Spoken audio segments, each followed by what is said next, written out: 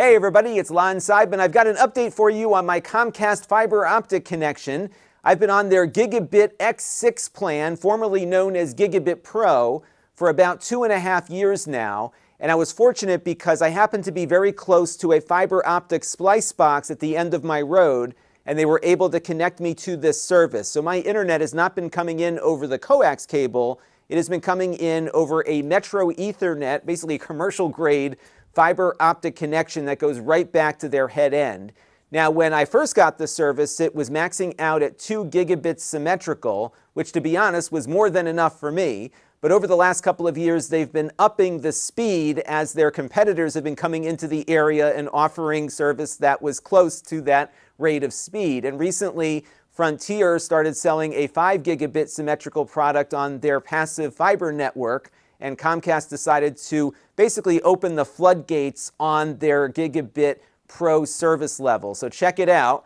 Very quietly, they didn't even tell me about this. I just ran a speed test the other day, and check it out. I am pretty much at the maximum that my router can support here. So we're getting 9.2 gigabits downstream here, and the upstream is suffering here a little bit. And this might just be a limitation of the speed test server that I'm connecting to. But by and large, I have been north of 8.5 gigabits per second now throughout most of the tests that I've been running here over the last couple of days. And again, they haven't even announced this yet. They just quietly rolled this out, and suddenly my speeds are kind of off the charts here. And this is about indicative of what I've been seeing here over the last couple of days. But what happens when you have this much bandwidth is that this is really the amount of bandwidth I have going into Comcast's network. They have to have peering arrangements for me to really see this coming from other places, like my Steam downloads or other types of things that I'm doing. So for example, if I switch my test server here and maybe point it at, I don't know, Norwood Light Broadband here out of Norwood, Massachusetts, we'll see a very different rate of speed here because they have different arrangements with Comcast about how much bandwidth they will allow to transit at one time. So for the most part, my experience with this faster service isn't all that much different than the 2 gigabit service I had when they first installed everything. I do think this 10 gigabit speed is about the max that they're going to be able to deliver, at least with the current technology they have up on the poles there. But I think we're at a point now where we have, at least in some areas, so much bandwidth available. It's going to take a while for all of these different CDNs out there to be able to really deliver to us that bandwidth over longer distances, and certainly between different networks on the internet. And I've also been having some challenges just with my networking gear at the house. So the test you just saw was going off of my MacBook Pro here, connected up with a Thunderbolt 10 gig Ethernet adapter, and I was running the cable here right into my equipment room over there where my router is located. But if you're someone who's primarily on Wi-Fi, when you run a speed test over a wireless network, you're never going to get close to those speeds. So for example, here on my iPhone, I'm getting about 500 megabits per second downstream, which is not bad for Wi-Fi over Wi-Fi 6, but certainly nowhere near the maximum bandwidth that my network now can support. So I think we're at a point here where, you know, for most people that are out shopping for an internet connection, if your fiber provider has 500 megabits up and down, that's probably going to be fine, I think, for most families. It's certainly a lot more than most people have on a cable connection. And it's challenging when you get north of 6 gigabits to really take advantage of it. So for example, my router in there is a UDM Pro from Unify. And the manufacturer of the router, Ubiquiti Networks, rated it initially at about 8 gigabits per second of total routing potential. But that's with its deep packet inspection security features disabled. I have those features disabled on my router right now, which is why we're getting the speeds that we're getting. We're doing a little bit better than what this chart indicates, and I think they may have had some firmware updates that improved its performance over time, but I'm still under the 10 gig performance level that I could be getting out of it. The other two charts there indicate what kind of performance you'll get out of the router when its deep packet inspection features are enabled. So you can see you take a huge performance hit on this one when you do turn those things on. So I have them off at the moment. Now, a friend of mine around the corner also has this fiber optic service. His name is Red Techie. You can check out his YouTube channel and see all the cool projects he's got going on at his place. And as you can see, he's doing much better with his home-built PFSense router, where he's getting pretty much the full potential now of this 10 gigabit connection from Comcast. Now, I also noticed some other things on my network here. So for example, my two Windows computers, my studio production machine that I use down here in the basement and my gaming PC upstairs, have only been able to get a maximum of 6.5 gigabits per second out of their connections.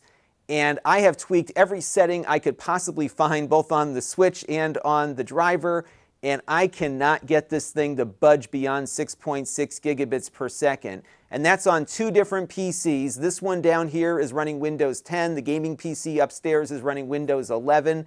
I got to keep working on it. Now, both PCs are running with the same Asus motherboard from a couple of years ago, along with the same network interface card. I bought these 10 G-Tech adapters a little while back with SFP Plus connectors on them, and the studio PC down here is running back to the switch with fiber. My machine upstairs is running with RJ45. Both of them are having the same issue. So I think there's something going on with these cards, perhaps as they relate to the motherboard.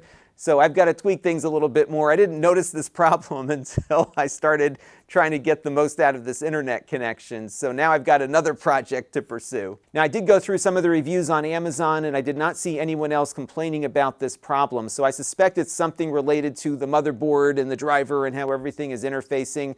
If you look at the numbers there, it definitely looks like it's kind of rate limited, and I can't figure out where that is all happening. It could just be I'm exhausting the bandwidth on the PCI Express bus. Who knows?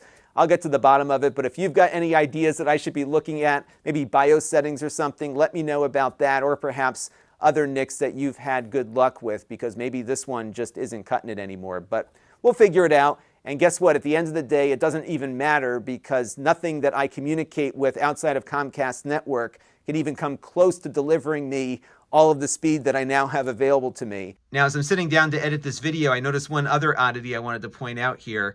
So you'll see when I'm docked at my desk here, the downstream is about what we saw before, but the upstream is much less. And the reason is that when I sit down to work on my videos, I plug everything into this Mac through a single dock connection here off the Thunderbolt port on the side. And so the dock has additional Thunderbolt ports on it, and I have my two displays running at 4K 60 off of that dock. And because Thunderbolt shares its bandwidth with the video, my upstream has to be shared between the displays and the network connection. So if I plug that Ethernet adapter into its own Thunderbolt port, we get symmetrical speeds here. But because we've got the two displays running here, we're hitting the max of that upstream Thunderbolt bandwidth due to all the things being shared off of that dock. Now, for those of you who have been following me for a while, you know how bad things were here for me before these guys rolled up with the fiber optic cable. I only had 10 megabits of upstream bandwidth, and that was bad enough, but what was worse was the fact that the quality of my service over coax was awful. The reason is that I was like the last guy off the node, and there was probably 3 or 4 amplifiers between me and that node. And the result was that whenever I did a live stream, we barely could keep them up because I was having all these drop packets randomly take place throughout the course of my streams, making it really difficult to do that part of what I do. So the big thing for me when that fiber connection was installed was the reliability of service. It's so much more reliable, and certainly having the speed is a big boost as well, because my video uploads went from taking over an hour to taking about 45 seconds to a minute. And that was part of the reason why I was able to switch to 4K now, because I can push those 4K videos up lickety-split here. What's interesting, though, is that YouTube still pretty much restricts my upload speed to where it was 2.5, 3 years ago. So I'm pretty much under a gigabit most of the time when I upload. But when I send videos up to YouTube, I can then upload to Floatplane at the same time, and I can maximize both upload sessions for what each of those providers allow for. So there is some benefit to having all this bandwidth, because you can do multiple connections and maximize everything. But again, I'm not seeing the full bandwidth over just about every server that I connect to regularly through the internet here. On Comcast network, it's great. Beyond that, it's not so great, but what you're getting is far better than what you would get off a typical coax connection from Comcast at the moment. Now, all of this speed is happening because we have competition in my area. And what's been great about this is that my speed has gone up now from 2 to 4 to 6 and now to 10 without a price increase. Now, my contract for this service ends in October. I had a 3-year commitment on it, so hopefully they don't raise the price.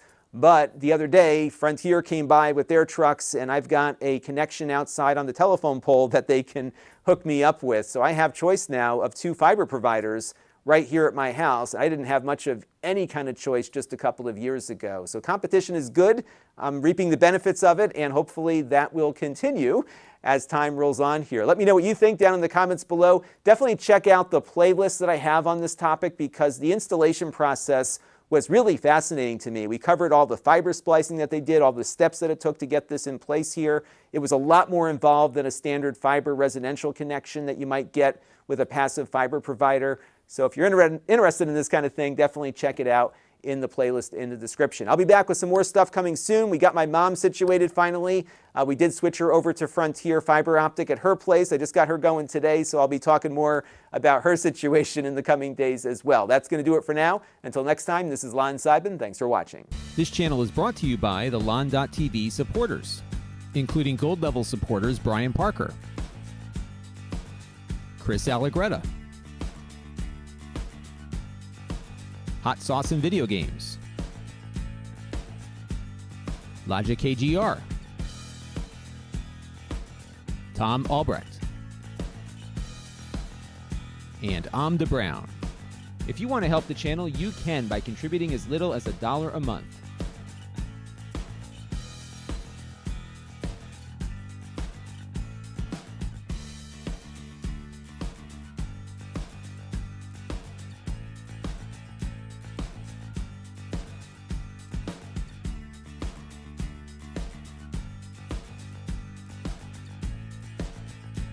Head over to lon.tv/support to learn more.